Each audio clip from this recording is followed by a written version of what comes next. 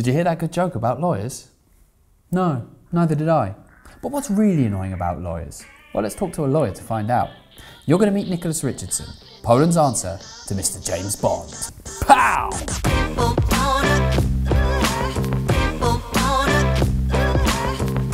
Welcome to the studio, Nicholas. Thank you, Patrick. Delighted to be here. Well, I'm delighted you're here as well. Now, I see you've got the same tie on as the one you were wearing on a recent TV appearance. Is that a coincidence? Or It is. Like, yes, I try and wear a different tie every day, so I don't repeat them during the week. How many ties do you own? I'm not sure, about 40 or 50, something like that. Now, you are known as quite a sharp dresser, if you don't mind me saying. Do you take pride in your appearance? Well, yeah, I think if you don't take pride in your appearance, people are not going to take you seriously. I mean, the other more important point is, I think, is if you make the effort to get dressed. So it's not a criticism of you. But it actually, you show respect to people you might meet during the day. What you're saying is you're an important person. I've actually taken the trouble to dress to meet, which is actually what Michael Parkinson used to say on his show. They say, why do you always wear a suit when a lot of your guests don't? And he said, I wear a suit because it gives my guest a choice. If I turn up in jeans and a t-shirt or something else, then my guests feel they have to fit in. But if I wear a suit, I'm kind of neutral and they can wear what they like. So have you done that for me? I've done that for you today. Well, I've done it for two reasons. One, this is how I normally dress. And B, I thought I wanted to give you something to aim for. And I will continue to aim for us. For many years, I have been following Nicholas's fashion trend. Very much classic English gent. Well, I think, yeah, well, it's the most comfortable. I don't know about you, but I find if I don't have a jacket, I've got nowhere to put anything. You know, pens, papers, telephones, keys, all the sort of impedimenta you walk around with. Somebody buy Nicholas a man bag. Times have changed. Well, yeah, well, I think, can we just say before, if anybody is watching, they would like to buy me a man bag, please don't buy me a man bag, please buy me something else more useful, because I will not be walking around Warsaw with a man bag, or any other city for that matter. Challenge accepted. Yeah. If you want to send Nicholas a man bag, you can write in the comments, yeah. And I'll make sure it gets to him one way or the other. Well, that's very kind. Let us now go to the English question. Nicholas, yes. What is it you do? I'm a lawyer. I'm also Vice Chairman of the British-Polish Chamber of Commerce. I write a blog. I even read the news in English twice a week. For Poland Daily, which is an English language, a relatively new English language programming, which hopefully, if it all goes well, will expand into more exciting things in the news. So which of those four, I mean, there's four hats, yes? You've got lawyer, chairman or vice chairman of the chamber, yep. Blogger.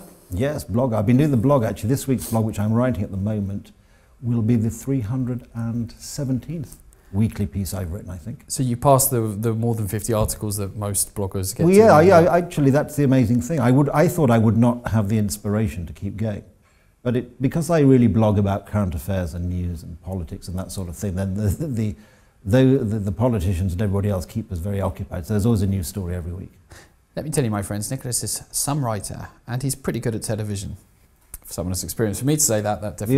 You're very kind. Well, just saying the facts as they are, Nicholas. Well, let's talk about lawyer. How is it such a sharply dressed, pinstripe suited lawyer ends up in Warsaw of all places? Well, many years ago, I worked in the City of London, and I thought, things were changing in this part of the world. And I thought, it would be fun to see this part of the world for a couple of years and then return back to London, because a lot of people at that stage in their legal career spend a couple of years outside London. So I came here and lacked the imagination to leave, he said. No, inertia, two things. I think inertia sets in, that's the first thing. The second thing is that time passes very quickly. So something you think happened last week actually happened 10 years ago. And you find that you get daily life gets quite involved and years pass. And then you find the longer you stay somewhere, the more useless you are for anybody else anywhere else in the world. So what year did you move to Warsaw? The end of 1994. I mean, there are probably some of your viewers who weren't even born then. This is absolutely shocking. Can you describe what it was like, your first impressions of coming to Poland, and I guess also getting into the legal world? Because it's my literally first impression was that it was a Sunday evening, and the plane. Actually, I came on a plane, British Airways from Manchester, and the plane arrived at Akenci Airport, which was the old airport, not the modern one it is now. And it was raining and it was gloomy, and I thought to myself, what have I done? Why? And I found my way to the Victoria Hotel, where they sort of put me up initially. And I sort of found my way to the Victoria Hotel dining room and had a meal. I was the only person eating in the hotel, I think, that night. Then the next day I found my way to the office, and I thought, crikey, this is really weird. The office being? Baker & McKenzie, which was the firm I worked for at that stage. And it was a nice old palace on Ulica Druga. They've moved several times since, and obviously to more modern office accommodation. And I think it was just, just a very strange place to be. For instance, in those days, it's simple things we take for granted now, like machines you can get money out on the street corners. There was one in those days outside the American Express office on Krakowskie Śledź, which was the only one. Otherwise, you could go to a local bank, hand over your credit card, and they would give you some money. But that was a fascinating process. It took about half an hour and involved half the bank. And they would have lots of bits of paper to sign, but it worked. And the physical landscape of the city was very different as well. Yes. A lot of the buildings we take for granted just weren't there. Do the people inspire you? I mean, you've seen that transformation. I mean, 94 from here to there. It's such yes, a I big think journey. I mean the younger, obviously, as you would expect, the younger generation, particularly those who have seen some other parts of the world, are very talented and very enthusiastic. I still think there's still a lot of the old thinking, where people think that being stubborn is a national, has become a national obsession, and they think that being stubborn is they're achieving something.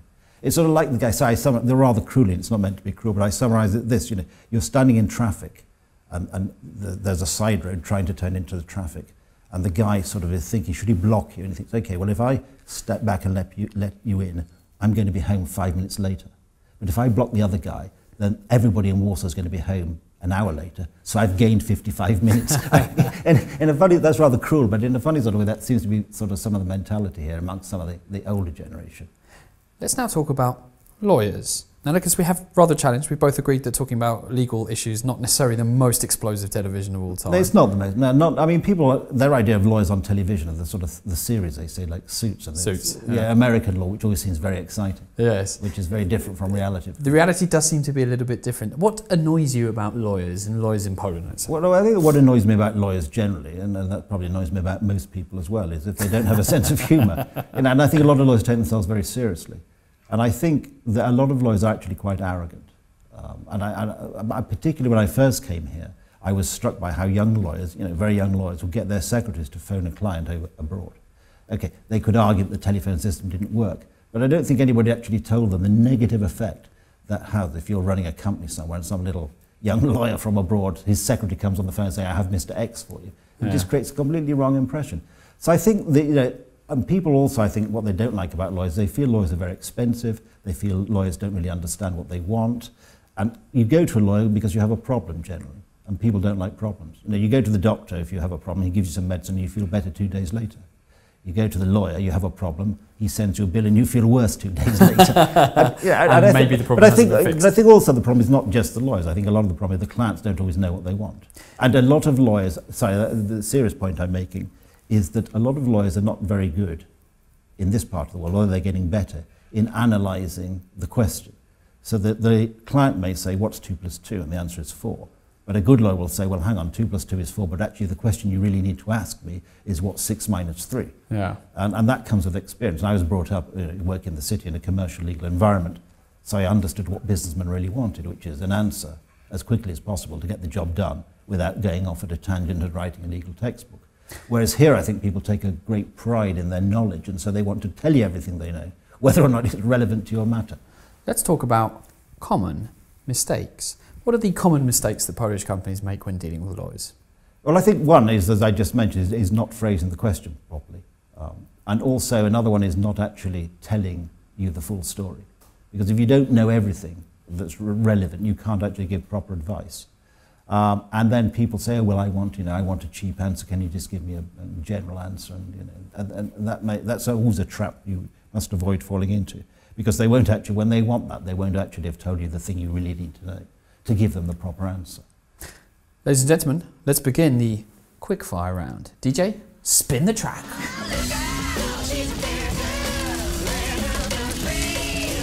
Favourite place in Poland? The Wielkie Theatre. I like opera. Nice. Favourite place in Warsaw? Same place, actually. Sorry, favourite place. Sorry, if we were sorry. Favourite non-Wielkie Theatre in Poland? Yeah. I like the seaside here. The Hell Peninsula is very nice. I like the contrast between the sea on one side and the lagoon on the other side. Favourite season in Poland? Probably, I think summer's nice because it's warm and you can wander around. Although actually I also quite like winter because it's actually quite exciting when it's minus 15. You can't have your cake and eat it. Because well, I can. I mean, that's the whole point. I've been listening to Boris Johnson. I do want my cake and I do want to eat it. Oh dear, dear, dear, Boris. You've been poisoning my quickfire round. All right. Sorry, if I ruined your one season. Spring. Spring. He's gone for a completely different one. No, now. it's a compromise between winter and summer. Favourite Polish food?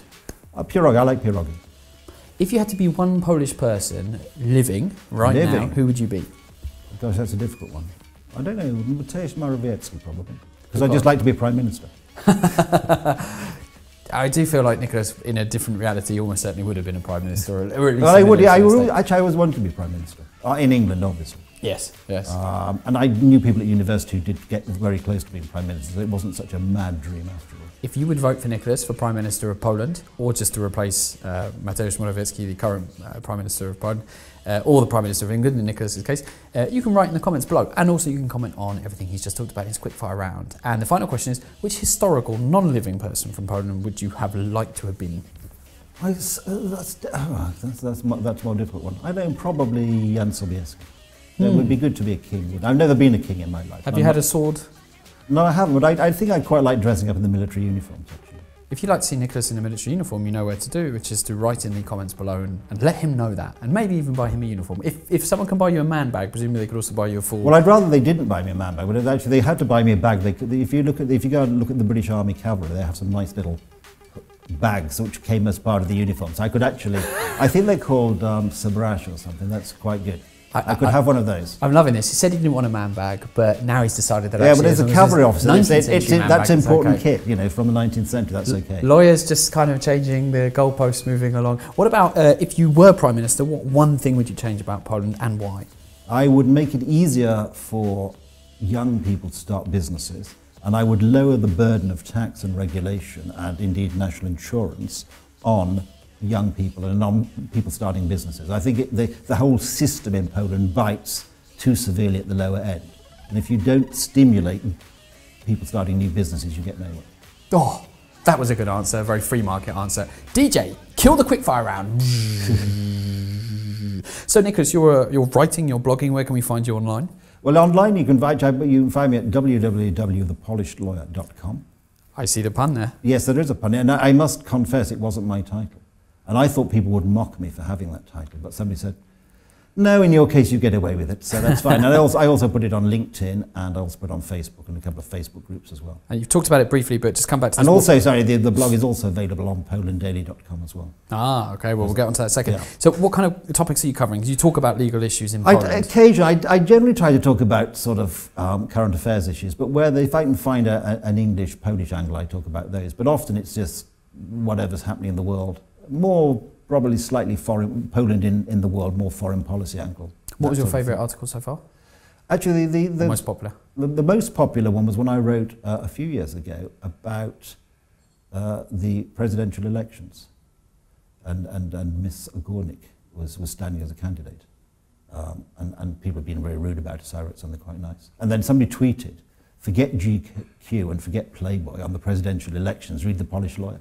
And that was when I acquired lots of readers. I really recommend Nicholas. He's a fantastic writer. If you had to offer some advice for companies coming into Poland, let's say, obviously in your role as Chamber of Commerce, you see this all the time from the UK, what would that be? Well, the main advice would be to think in the same way you would think at home and take proper advice. So go and see a lawyer, go and see an accountant. Try and stay clear of, and they're less frequent now than they used to be, but try and stay clear of these Mr. Fixers or Miss Fixers and these snake oil salesmen who tell you you've got to pay money to X, Y, and Z to get things done. It's not actually true. You can do everything legitimately. Sometimes it takes a bit longer than other times, but there's no need. So you essentially behave as you would at home. Don't think you're on holiday because it's Poland or these people are somehow going to be easy to deal with. And also the other thing is get everything in writing. Have evidence. Because in Poland there's a totemic love of bits of paper. So always get as many bits of paper as you possibly can. Have you had any sort of juicy disaster that's befallen a customer or client of yours as a result of dropping some paper down the back of it? No, I think just sometimes people have been very upset they can't get the result they want because they didn't think of doing it properly the first time round, or the taxman sort of makes their life difficult and it's their own fault because they didn't have that. I mean, less so now, but in the early days, intercompany loans were quite a problem for a lot of companies because it's quite common in other countries that you sort of group all your company's loans together. It doesn't matter, the paperwork doesn't have to really catch up with the reality. Whereas in Poland, the paperwork is in fact more important than the reality. and so people in the early days were transferring money hither and yon, as you would in a normal commercial environment. quite legitimately. But in Poland, because they didn't have the paperwork to match it, then they found they got into all sorts of pickles. So as you say, Poland has advanced and it's definitely a developed business, modern business economy. What one thing do you miss from the UK that you can't get here? Well, the one thing, cream crackers. I mean, you probably can get them here, but I'm talking about getting them easily. And even if you find a packet of cream crackers, if it costs 10 quid or whatever it costs, you think somehow I've lost the enthusiasm for them now. Well, again, if you have some cream crackers and you'd like to trade with Nicholas... And cheddar cheese.